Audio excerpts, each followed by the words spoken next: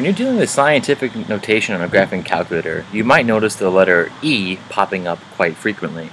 Let me explain this. So if I enter in 2 times 10 to the 4th power, so I use the exponent button and press a 4, this is in scientific notation, right? A number times a power of 10.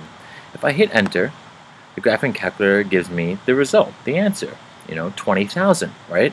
But what if I had something larger, like 2 times 10 to the 41st? This is not going to fit right here. If I press enter, the calculator gives me this result, 2e41, which tells you what?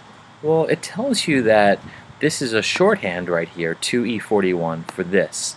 So on a graphing calculator, this e represents 2 times 10 to the 41st power. So what e represents, again, it means the number before it is your coefficient, the number 2. E means times 10, and the number after e is the exponent, just like it is here.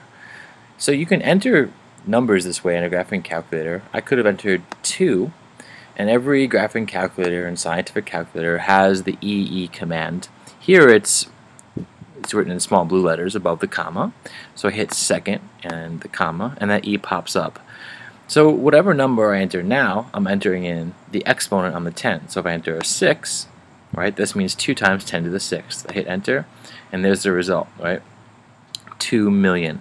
So that's a shortcut to use in a graphing calculator. The same thing applies for negative exponents. I can enter in 2e negative sign 6. This means 2 times 10 to the negative 6, and hit enter, right? Although it's not displaying right there because I'm not sure why, but that's something we'll come back to in other videos. But you can set it so it's a positive or a negative exponent. Alright, hope this helped.